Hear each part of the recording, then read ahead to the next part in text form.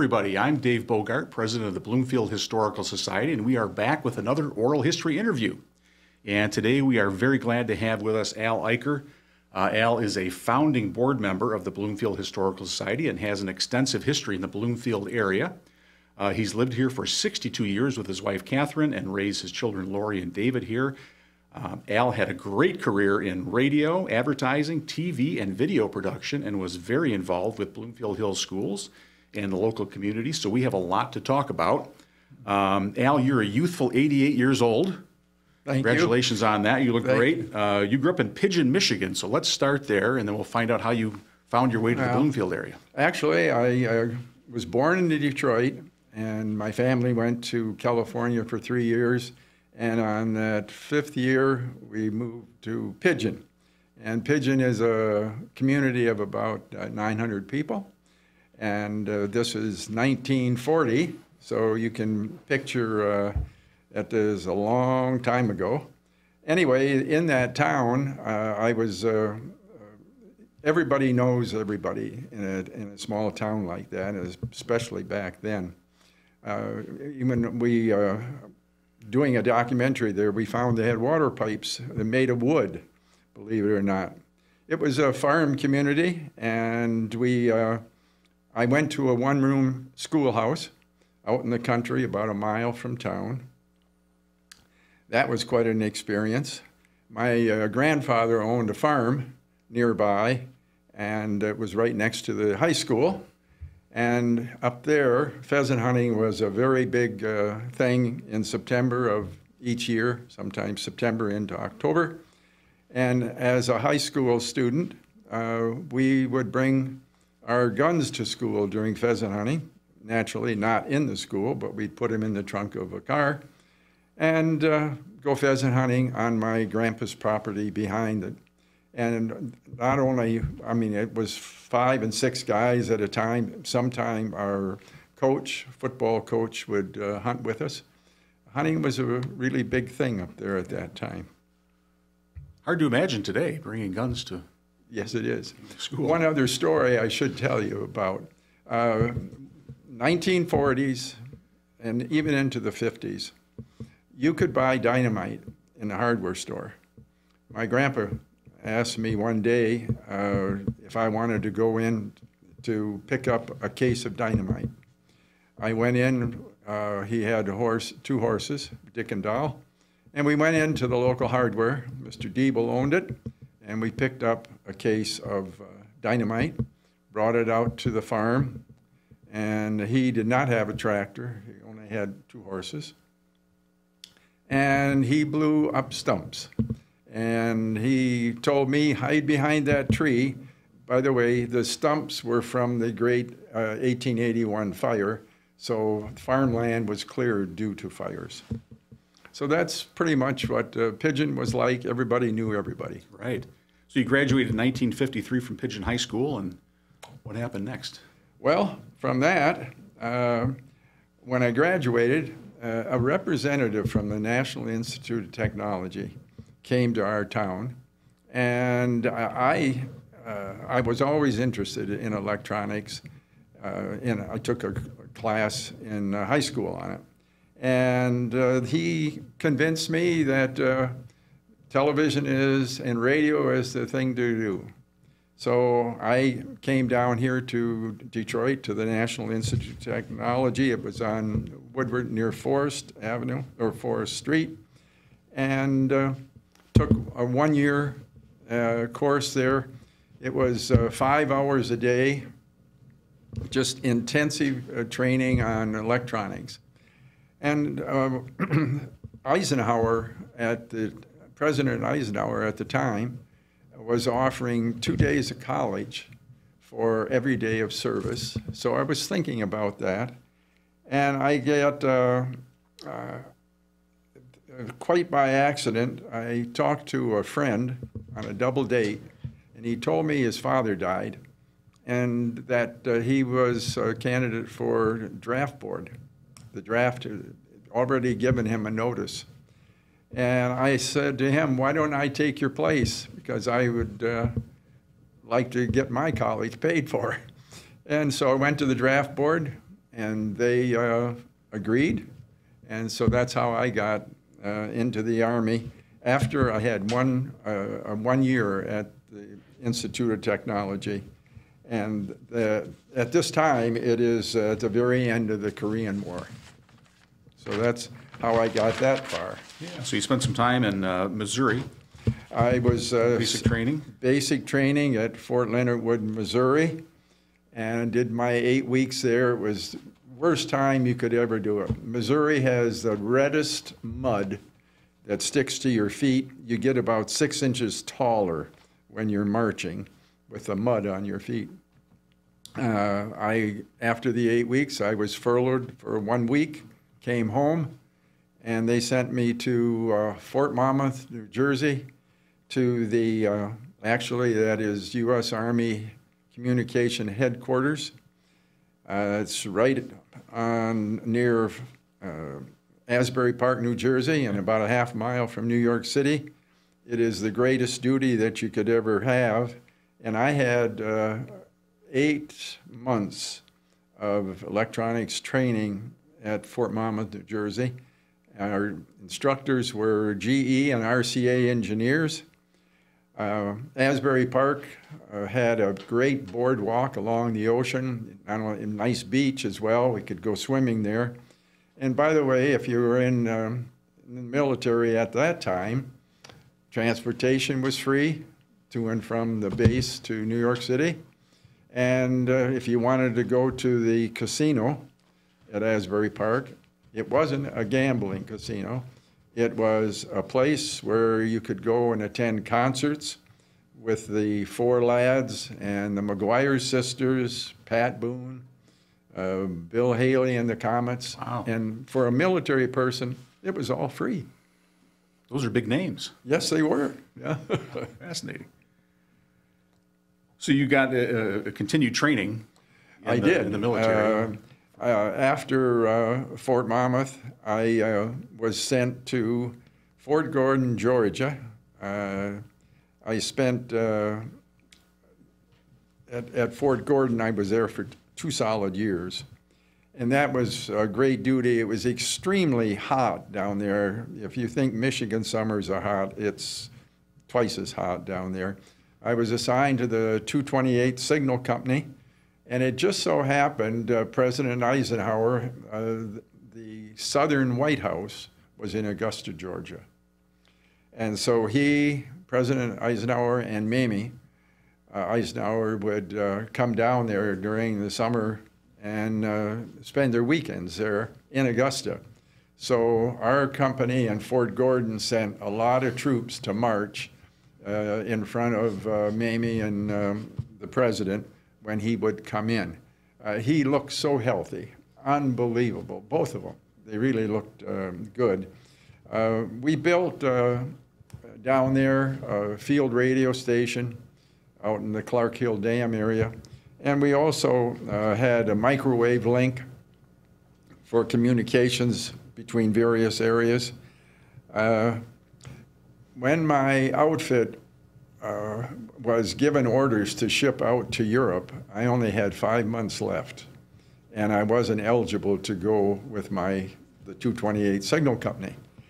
So my first sergeant said to me, Al, do you know how to swim? I said, yes, I'm from Michigan. I was a Boy Scout. I know how to swim.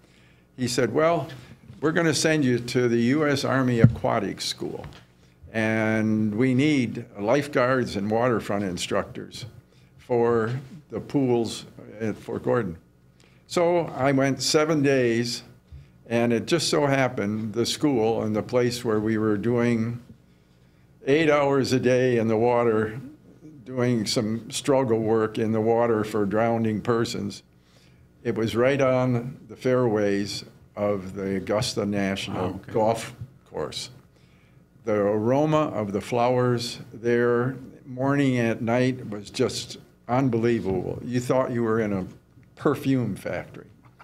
Anyway, I had about 8 to 10 weeks of being a lifeguard and waterfront instructor at the Officers Club and the WAC detachment pool.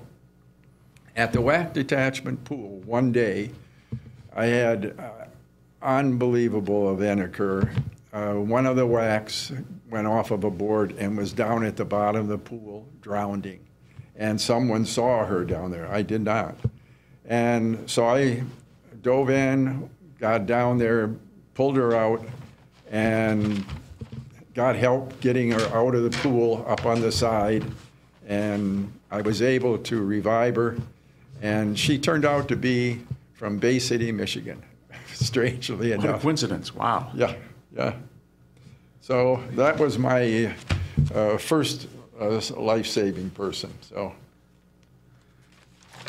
So after the military, you go back to the National Institute of Technology. I did. I went back there. That would be early 1957. And because of the training that I had at Fort Monmouth, New Jersey, I asked if I could take some tests to advance in the course, because the whole name of the game was to get a first-class license from the Federal Communications Commission, so I could have work at a television station or a radio station. So I took some tests, and believe it or not, I had a semester. It was during the summer. We were off from school, and I met my wife Catherine up in Pigeon. She was a dent student from University of Michigan, and she was applying fluoride to children's teeth up in Pigeon. We did not have fluoride in the water. And it turned out that I was also a waterfront instructor and lifeguard for the high school during the summer months. I was called by the principal because he knew of me in the Army. And so I had the people she was supposed to be putting fluoride on their teeth, I had them as swimming students to teach them how to swim, young ones. And we met. And after meeting her, I thought, that's my gal. And so I went back to the electronics school, and I was able to go to the FCC building on 4th Street in Detroit, and I wrote for all 3 tests, and I got my license. And it was also at this time that Channel 5 television was on the air testing. Channel 5, ABC, that was NBC, Saginaw and Bay City. I called the engineer up there. I actually had called him before I got my license. And he said, if you get your license, we'll hire you. So I called him and said I have my license, interviewed, and I was hired. So I moved to Bay City for that time. And in the meantime, Catherine and I were engaged 6 months later. And a year later, we were married. At that time, the station went from being on the air 12 hours a day to 18 hours. So we would open in the morning with the NBC Today Show with Dave Garraway, and we would close at night with the Jack Paar Show, The Tonight Show. Tonight Show, the original Tonight Show, correct? The original Tonight Show. Yeah. And we did closed circuit things at the IMA auditorium, and we did not have videotape. So all of our recordings, news, weather, sports, all live. And we, in 1960 at the station, we got our first big 2-inch Ampex recording machine. Those were good times, yes. But we ran a lot of film. The news reporting back then was totally different than what you'd have today as far as pictures. We actually cut pictures out of the Bay City Times, the newspapers. Oh, yeah. To get the pictures for us to have on the screen. Oh, that's great. So that started your career in broadcasting. Now, at some point, you bought a radio station. Yes. At Channel 5 Television, Ray Lane was hired a week before I was. And he was a sportscaster. He's a Michigan State grad. And for people of a certain age, Ray Lane is a very familiar name. He was in Detroit area broadcast. Well, yeah, Ray and I stayed together, and we were, I think, in our 3rd year at Channel 5 when another TV director, Jerry, got the three of us together, and he said, "Hey, there's a radio station for sale up in the Houghton Lake, West Branch, Roscommon area. Would you be interested in going in on a partnership?" So I agreed, and we ended up buying this station, and Mr. Garrity, who owned the TV station, fired all of us within, when the FCC gave us our permit to ownership. He heard about it, and we thought we were going to operate as, weekend operators. And so that put Ray and I and Jerry into the radio business up there. A recession came into play, although we did remotes, basketball games, and I even had a Sunday morning show, a music show, and while I was sitting in the we had studio room like this, 4 deer came up to the window of the studio and with that big long tongue licked the glass in front. So I announced to everybody on the road, if you're passing by, take a look at the deer in front of the studio. It was a wonderful time, but actually within a year we decided it isn't going to support 3 of us. Right. So that's what brought you to the Detroit area? So Ray left first, and now I'm looking for a job because it's not going to work. And I had just had, my daughter was born, so she was only 1.5-year-old. So one day I get a call from Ray, and he said, "Hey, I'm working for Channel 2, and I'm doing some work for the Detroit Red Wings with a company called Giant View Television. They have the contract for the camera work." And he said, "They're looking for a cameraman." So I came down to Detroit, and I went to Olympia Stadium and cameraed one of the games. And things worked out where they said, "How would you like a full-time job?" Because those were, the Red Wings aren't year-round. So I got a full-time job from them, moved Catherine down to Madison Heights, and much to my surprise, Chevrolet, once a year, was involved in what's called the Mobile Economy Run. Actually, the Mobile Economy Run would start in California and end at Cobo Hall.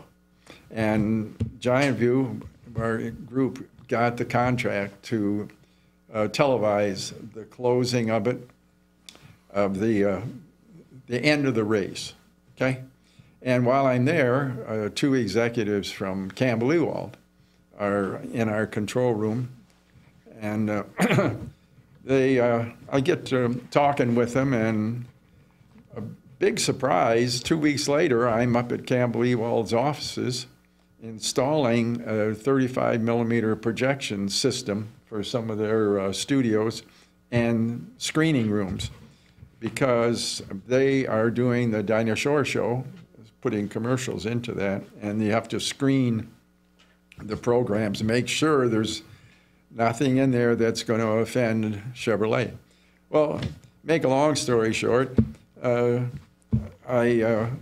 Campbell Ewald hired me to be manager in their creative department. So I left Giant View, and now I'm an employee of Campbell Ewald, and we did a lot of projects. When I say projects, in presenting putting the commercials into those shows. Bonanza was a real big show at the time, and then we picked up Bewitched, My 3 Sons, Route 66, yeah. And then all of these shows had to be screened before they were put on the air. It was a very Interesting time, very busy time. Those are legendary shows. They were. Yeah. They were. And then, much to my surprise, we were kind of tired of renting a house in Madison Heights, and we got the idea, let's, because quite a few of the people that I worked with at Campbell Ewald, they lived in Birmingham and they lived in Bloomfield Hills.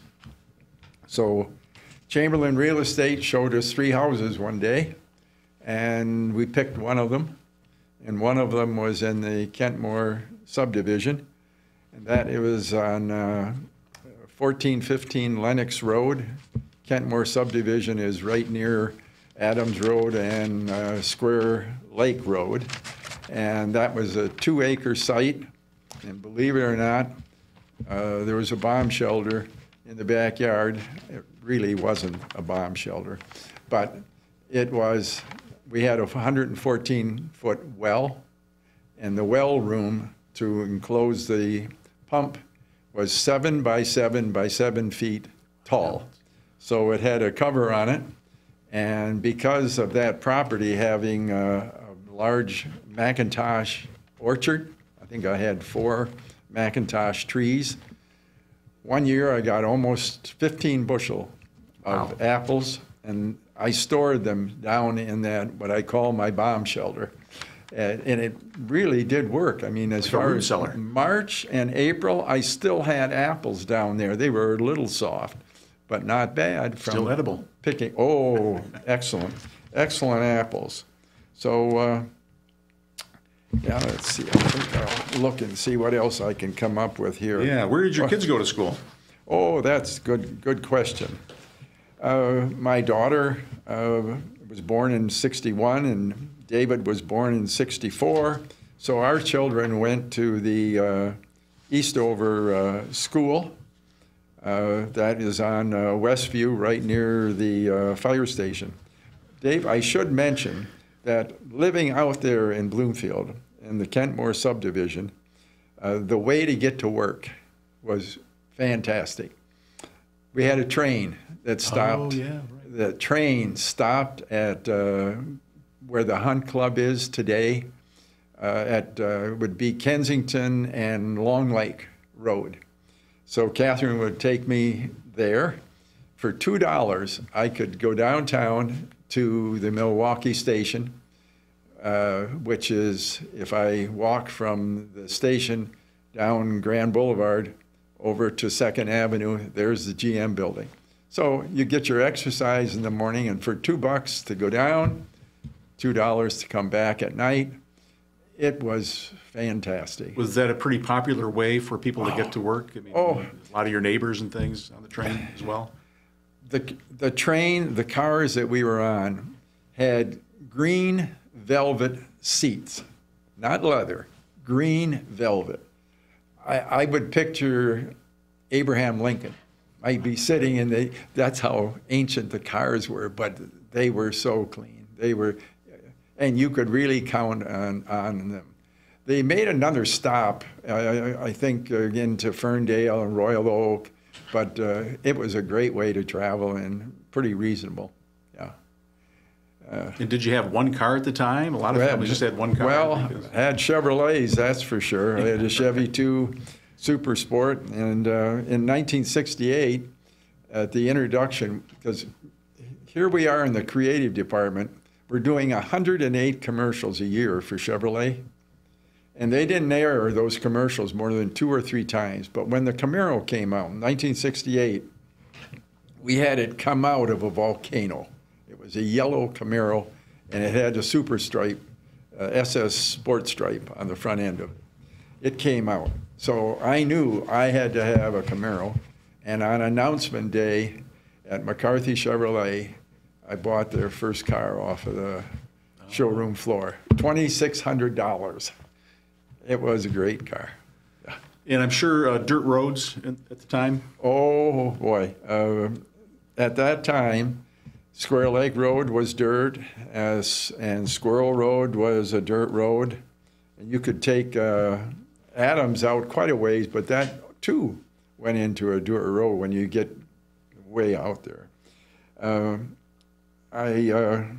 let's see, it would be around, here we are, we're living in that house, and by 1966, I hired Starlight Pool Company in Southfield to build a kidney-shaped pool in the backyard. I mentioned it because I-75 at the time, in '66, was now in full construction. When we moved there, there was nothing, no highway clearance or anything. So here we are, they're excavating the farm that is on the other side of Square Lake Road, which we know today as the Bauer School Farm. But at the east end of it, nearest Adams Road, that was being excavated for gravel and stone. And since I had built have this pool built, I needed decorative rock.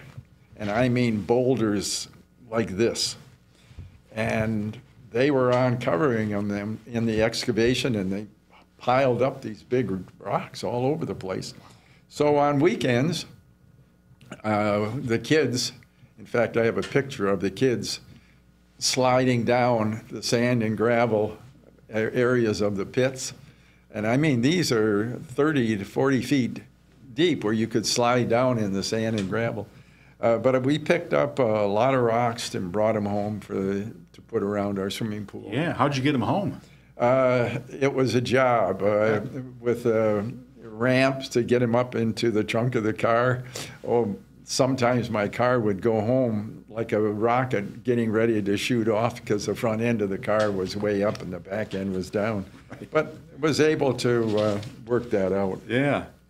Now, you had an experience involving bees, a number of different cases, but you became a beekeeper. I want to touch on that a little bit. Well, I became a beekeeper, and Cranbrook had me come over there and teach some beekeeping classes for a while.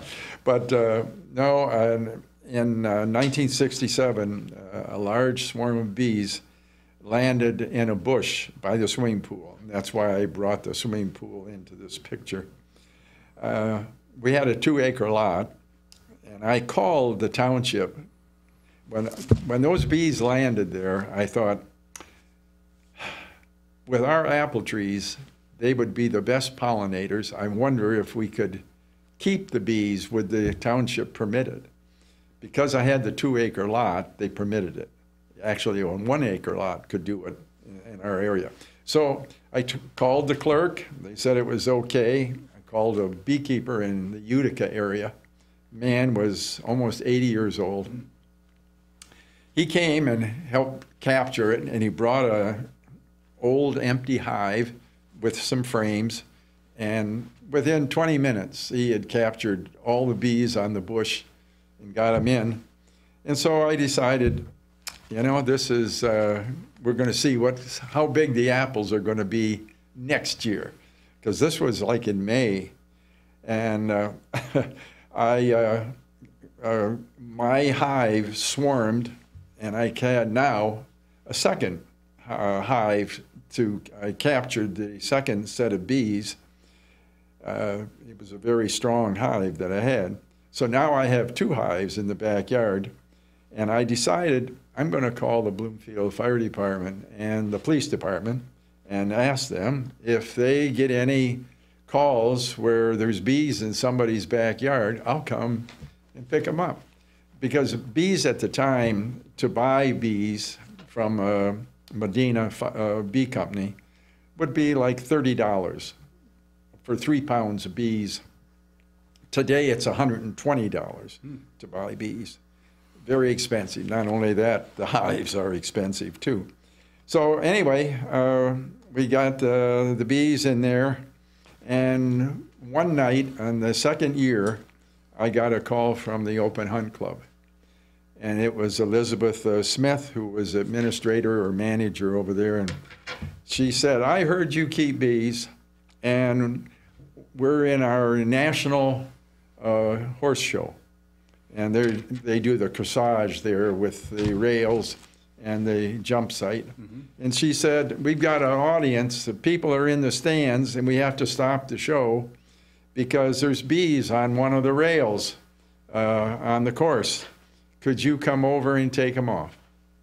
I had an empty frame at home, got some honey, put it on some wax framework, went over there. I had a Cadillac then, believe it or not, and with David in the back of the car, had the hive in the trunk, drove on to the course, and about 20 minutes, I found the queen bee in there and captured them. And we drove away and got a big round of applause from the audience. So now you're the local bee expert, so too. Now I'm the local bee expert, yeah. That's fascinating. I want to talk about the ox roast that you have, because that's one of the most fascinating things. And if you get on the Bloomfield Historical Society website, we do have a video that you put together for the 1976 ox roast. So why don't you touch on the history of that? And well, Dave, the ox roast first started. Actually, my first roast involved our church, a men and boys outing, and a man showed me how to roast an ox. And these are 75 to 80 pound Angus is what I started out with. Angus have short legs compared to Charolais has long legs. Anyway. And this is a fundraiser for the... This was a it was a fun, for the church, it was just to feed people. Okay. For an outing. But when bringing it to Bloomfield, Catherine was very active in the parent-teacher organization. And she was always over at the school. And she said, to raise money for various projects, we're making $25 here and $30 there. And I said to her, well, why don't we do something big? Next year, let's do something big. So that's when I said, why don't we do an ox roast over there? There's 350 to 400, 500 people in the school, elementary school. Let's do an ox roast, and you can sell cookies and everything else on the side, but let's do an ox roast. I could buy meat then for $1 a pound. So a hindquarter of Angus is 75 to 80 pounds. And if you want to put the rump roast on it, that adds 10 more pounds to it. So that time in September, I think it was 68. In September 68, I had a couple of my friends who were fascinated to say, hey, we're going to roast a 80-pound piece of meat. We used 100 pounds of charcoal. So whenever you do, if you want to try doing a hindquarter, 100 pounds of charcoal to 80 pounds of meat. We did 3, and I thought, I've done a lamb before. I'll put a whole lamb on. We kind of shocked a person. A lady came by while we were roasting, and she said, I lost my dog. And one of my guys working there pointed to the lamb at the end, because the head is on, and the legs, and the whole thing. This is a whole lamb. Right. And this woman just went bizarre. That we would. Poor lady. She knew it wasn't our dog, but to even talk about it. Anyway, we had like about 350 people show up for this. Baked beans, corn on the cob. And so for the next 2 years at Eastover School, we did these ox roasts, and we raised enough money to do new curtains for the stage and the gymnasium and carpet the principal's office. And we had other things too, but that was where we, like I say, we raised $2,800. In fact, I'm looking at my notes now. Yeah, that's quite a bit of money at the time. So at that time, I left Campbell Ewald and joined a company called Magnetic Video Corporation out in Farmington. And the following year, June Hamilton at Bloomfield School Administrator, she called me, and at that time, the school acquired the farm. And that was in '71. And she said, I know you've done roasts. What do you think we could do at the farm? We need to raise money for fencing and a variety of things. They needed a pole barn. So I said, if I can get my crew to come and help, I'm sure there'll be others who will want to help. So the first one, I had 4 fellows, and we had 10 hindquarters. So I had 1,000 pounds of charcoal brought in. This is hardwood charcoal. This is not what you'd call blacktop tarvy from a street that's got blacktop. That'll burn too, but real charcoal. And it takes 7.5 hours to cook a hindquarter. So the first year we did 10. The farm had a root cellar. So when I had the meat brought in from Pigeon, Michigan, I had friends up there, Amish friends. They did not own the slaughterhouse, but I got the meat from them. They were all corn-fed Angus, and eventually I had to get Charolais too, because we got much bigger with this. Anyway, when the meat would arrive, the root cellar at the farm was which is still there, correct? Which is still there.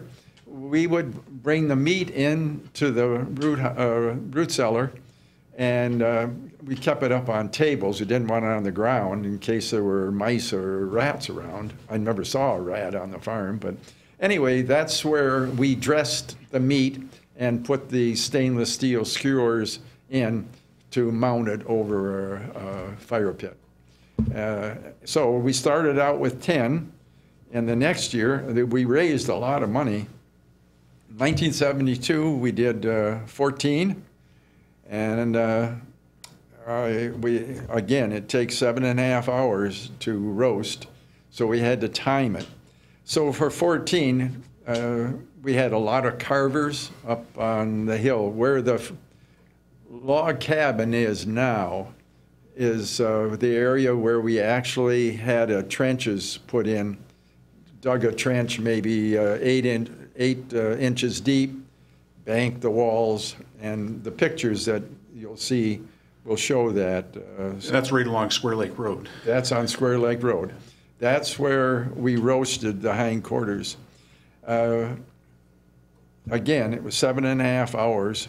In '73, I took my bees to the farm because now I had more bees at the house, and because of the kids swimming in the pool, their footprints, the watery footprint, my bees would fly in and get a drink of water off their footprint. So I didn't want the kids to get stung because we had a lot of children come to our pool area. So I moved the bees over to the school farm, and let's see, I moved them over in '73, and we did ox roast, like I say, for every year over there. And the big one was the bicentennial, 1976. Well, just before that, I had Ed Cole and Dolly Cole out at the farm as guests and carvers, because at these roasts I'd have various celebrities come out. I had Alice Karras from the Detroit Lions come out to carve meat. Dr. Thorns was superintendent of schools here in Bloomfield. Explain who Ed Cole is, too. And Ed came out, and Dolly, his wife. Who is Ed Cole? Ed Cole was president of General Motors at the time. Yeah. And Dolly, his wife, were out, and they thought, oh, the farm is really, really great. And Dolly said to me, you should have some buffalo out here. I have a friend in Metamora who raises buffalo. I said, really? So I talked with the farm manager, and June Hamilton, and they said, do you think you could get them? I said, yeah, well, I'll go out. So a friend of mine and I went out with a horse trailer to get 2 calves, buffalo calves. Well, when we got out to the farm at Metamora, these were big calves. And I mean big calves to where, and they didn't have rings in the nose to be able to guide them around. We, for an hour and a half, tried to corral them to get them into the trailer. They were wiry, just they could turn around, and one of them ran through a crack in the wall of the barn and ruined the barn wall. And that's when the owner of them said, "I'll bring them to you at the farm." So a few days later, they came to the farm. But it was a bad idea. And the reason is the buffalo would push cattle away from the feeders when they got bigger and bigger. They're pretty aggressive. Right? And then they're out in the field, and if they thought the grass on the other side of the fence was better, they'd stick their head under the fence and lift the fence post right out of the ground. Wow. And so a couple times I got called, "The buffalo are out on Square Lake Road. Can you come over and help us corral them?" They're not easy to direct at all. We had a heck of a time getting them back into the farm. Eventually, I had to call, I didn't call, the farm did, called the Detroit Zoo, and the Detroit Zoo took the 2 buffalo off the farm. That's how that happened. So you want to talk about 1976, the big ox roast? Oh, this was something else. It involved parades of classic cars and things. It sure did. Hamilton called and wanted to know about could we get the crew together for another roast. Well, a great deal of planning went into this one, and Dr. Bauer was very active with his school. And he had he was a local physician. That was he was a also local on physician, the school correct. board. And the school board. And the Bauer School Farm is named after him. And he owned a collection of antique cars. And so it was organized to have a parade down Square Lake Road in front of, from Squirrel all the way up quite a ways past the entrance to the farm today. And the marching bands from Lasser and Andover. We had quite a parade going by. In fact, it's on the video that we have. And at that time, they thought we could maybe get 2,000 people to show. So how many hindquarters do you need to feed 2,000 people? Well, at least 20. So, and at that time, I was paying $1.09 a pound. And to make sure that we'd have enough meat, I asked the slaughterhouse, and by the way, we age the meat for 2 weeks after they're killed, just to have the meat, it just cooks better when it's aged. So we had 10 pounds of rump attached to the hindquarter. So we were around 85 to 90 pounds. We got 25 hindquarters. And I had the farm actually dig a trench with a tractor. It was over 100 feet long. And that was in the actual site where the log cabin is today, running parallel to the woods. And we roasted 25 hindquarters, and that was both Charolais and Angus. And I had, just for the cooking crew, because I had about 10 people, we put a lamb at the very end of that. And we've got photos of that too.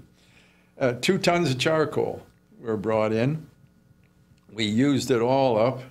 And after we were into doing 10 and 14 hindquarters at a time and roasting, at this one, we auctioned off the bones. We actually auctioned off earlier. This is how we got the idea. People would pay $10 for the bone to take it home for their dog. Oh, okay. And I mean, the bone is this long, right, this big around, and they would take it home. We got, on the last one, $250 for the 25 bones.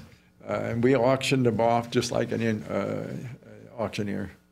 Those were good times. And how many people ended up coming to that one? 2,500. And how much money was raised? Oh, I know we raised money for more cyclone fence to go around the farm. There were thousands of dollars raised for that.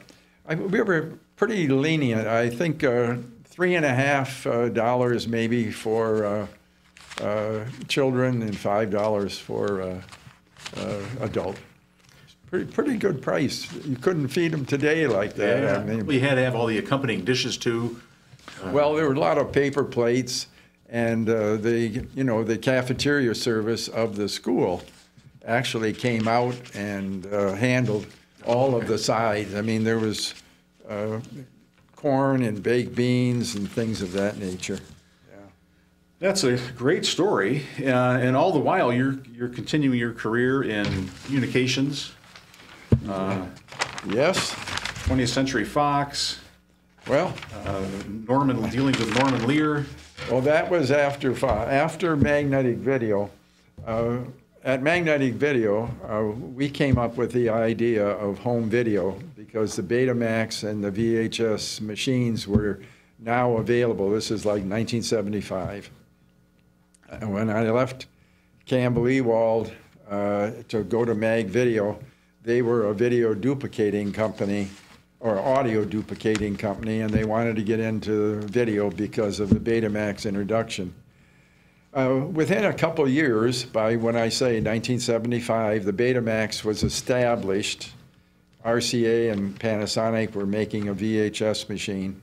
Andre Blais, the owner of Mag Video, came to a board meeting one day and he said, you know, I think people would buy movies if we could provide them cheap enough. And so he contacted 20th Century Fox and bought 50 movies from Fox as a test. We borrowed $400,000 from the Detroit Bank and ran a full-page ad in TV Guide magazine on Thanksgiving weekend, 1977, and asked people, if you'd like to be a member of the Video Club of America, send us $10, and you can buy any one of these 50 movies for $39.95 a copy.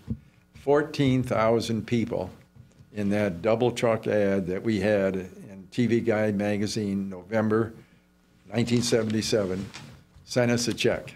Wow. What were some of the titles of the movies you were? We had, at that time, Hello, Dolly, Patton was in there, Dr. Doolittle, French Connection. We had really good movies.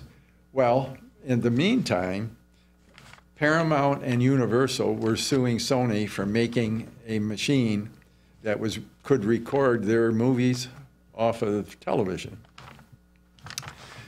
They lost the lawsuit, and one day I got a call from Paramount. Once we were established with 50 movies of 20th Century Fox.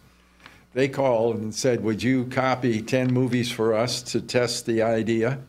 Universal also called. So we were now duplicating movies for Universal and 20th Century Fox and Paramount. Within 6 months after that, 20th Century Fox bought our company. So now we're owned by Fox, and our staff, we probably grew by 30 to 40 people at Mag Video. We built big studios out there for not only doing productions for corporations. Goodyear, Ford shot in our studios. And it was really a great time. My problem was I was traveling a lot, and now I couldn't take good care of the bees on the farm. The last caring of the bees on the farm was in September, probably around in the 80s, early 80, 81 or so. And there was a electrical storm taking place. I asked a friend of mine to come over and help me take honey off the hive. And he came over with the type of loose suit that you'd wear if you were sailing a boat that is open at the waist, but he had the bottoms of long pants. I told him, make sure the bees don't get up in your ankles, so he had big socks on. But the top was, the outfit you'd wear. I gave him a covering for his face so he wouldn't get stung. And I'm opening up first hive, and we notice there's, it's going to rain. We don't know when, but it's going to rain. And I open up the first hive, and he's taking a paintbrush and brushing the honey off, or the bees off the honey, and putting the frames down. We're about 40 feet away from the gate, and we have steel fencing all around the farm now, a cyclone fence, and the gate is metal. And we open the second one up, and as I open it up, a whole bundle of bees hit the ground and explode and go up under his shirt and around his stomach. And he is being stung everywhere. And I don't know if he's allergic to sting or not, because he hasn't worked with me much. So I told him, run to the car, and he did. And now it's starting to rain, and the bees are coming back into the hive, so you're getting 100% population. And I get the bees into the hive, close up the cover, and I'm starting to run back to the car, and I grab the rail fence, or the steel fence gate, to close it. Lightning hits down in the field on the fence. So it knocks me down, and I am really stunned, and all I can taste is a strange taste. I don't know what copper tastes like, but that's what it felt to me. For 3 days, I had that copper taste in me. And that was kind of the last time that I took care of my bees. I turned them over to the farm, and the end of that chapter of that was the end of that. Yeah. As we're starting to wrap it up here, yeah. we want to talk about a couple of things. Everybody's probably wondering what Davy and Goliath are doing here, so we want to talk about that. And then we want to talk about your involvement with the Bloomfield Historical Society, too. So let's talk about Davy and Goliath. Okay. To acquire Davy and Goliath, I'm no longer working for 20th Century Fox, and I had 5 more years with Embassy Home Entertainment, Norman Lear. Norman Lear, I was Senior Vice President of Acquisitions and Production. And so I was buying movies for the company to put out as home video. And I traveled to Cannes film festivals and places, and I bought movies, European movies, as well as American movies, and spent a lot of time in New York buying properties from producers there. Embassy wasn't interested in Davy and Goliath.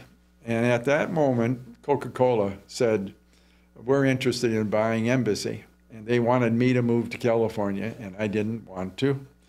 So I approached the owners of Davy and Goliath, which is a Lutheran church in America. And I bought Davy and Goliath. That's how I got it. And I bought 69 episodes, and for 13 years, my son David and I handled the marketing and distribution of Davy and Goliath. We had it in Spanish, even in Korea. The Korean military actually had got the first Davy and Goliath.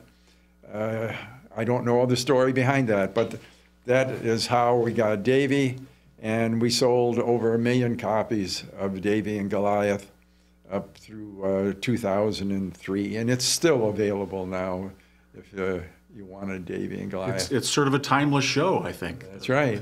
Lessons that. So I ended up with a television production company, which we called Program Source International. 10 years after I had it, David became president of it.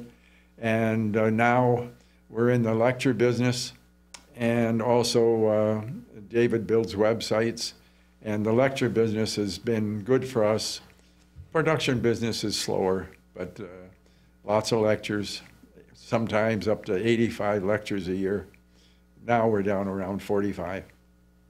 Yep. So now it's around 2003 or so, and there's talk about forming a Bloomfield Historical Society. Absolutely. For the area. Okay, how did that happen? Because of having the production company, and David and I had done 20 documentaries on the history of towns in Michigan. Karen Catullus Carter, who was head of the Bloomfield Library, Township Library, it was coming up on the 30th year a celebration was being talked about, their anniversary of the library. And in talking to her, she knew we had done these documentaries, and she had heard about the orphan train in Michigan and some of the other documentaries we did. She contacted us to see, are you interested in doing a documentary of the library for us? And we said we were. And we did. And in that conversation, she said, I'm trying to start a historical society here in the township. And I met Steve Raphael and Pam Carmichael and Katie and Dwight. And by 2004, we had officially our papers from the state of Michigan as an incorporated operation and organization. And you know, the society has grown leaps and bounds. We've got a fantastic website, as you know. You've been running the place beautifully for quite a few years now after Pam handled it. We were involved with the moving of the log cabin from, I think, over on Lone Pine. Right. Yeah. And then once that was moved, we spent a lot of time over there before that move. There was talk about dismantling it log by log and rebuilding it back over at the farm. I'm glad we didn't do that.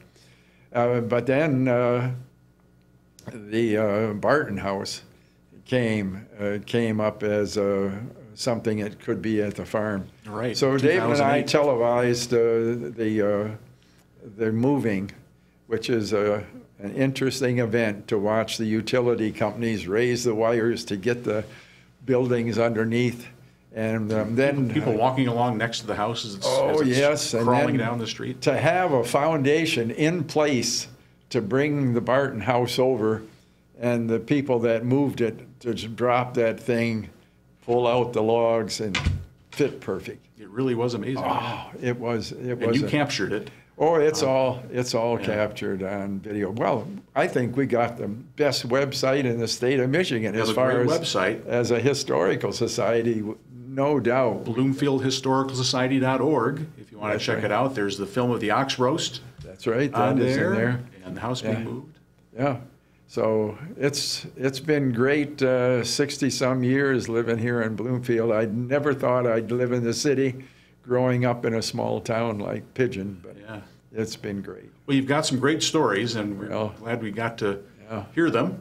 Well, thank you. Thank you very much. Thank you for inviting coming me. Today. I think we've covered about everything. We could probably go on and on and on, but at some point we have to. Well, there were a lot of good experiences over here, and the school farm to me is a real blessing. I mean, we need to support that. 100%. It's really an amazing place. Yeah, and the log cabin, boy. If you want to know how the early pioneers lived, that's the place to go. Yeah. Well, thank you very much, Al. We appreciate it, and look forward to our next oral history interview sometime soon. Thanks for watching. We really appreciate it.